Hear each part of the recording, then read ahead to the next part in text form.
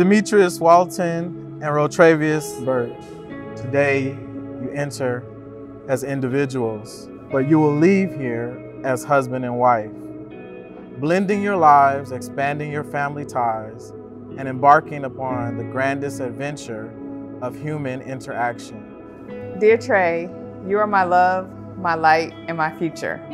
I can't imagine marrying anyone other than you.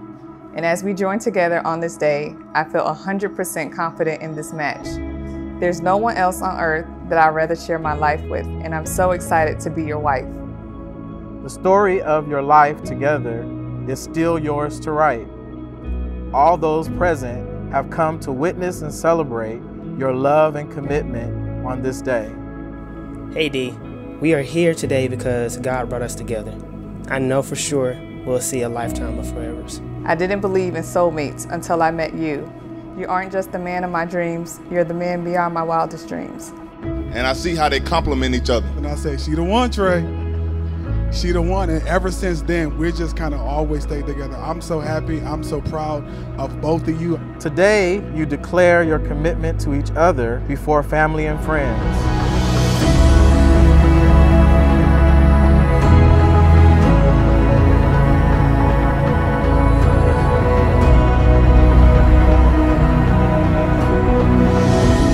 So today, you both have chosen to write your own vows.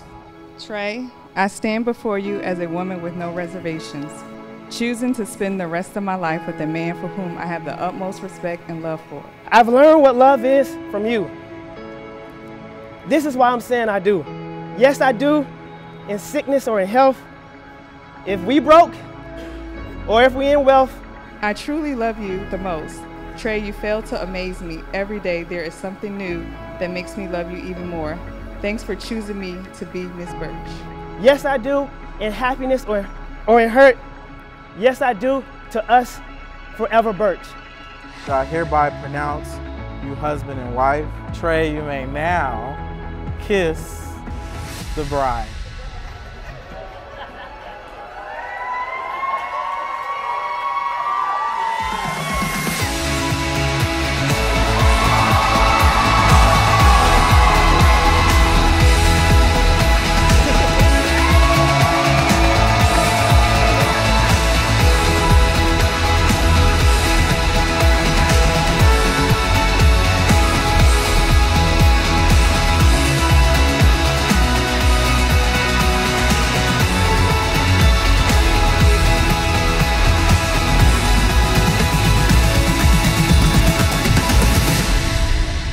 What they had was something very special, and that they complete each other. And I know that sounds cliche, but they do. And may the love of this union always and forever ring, because like he said earlier, it's a forever Birch thing.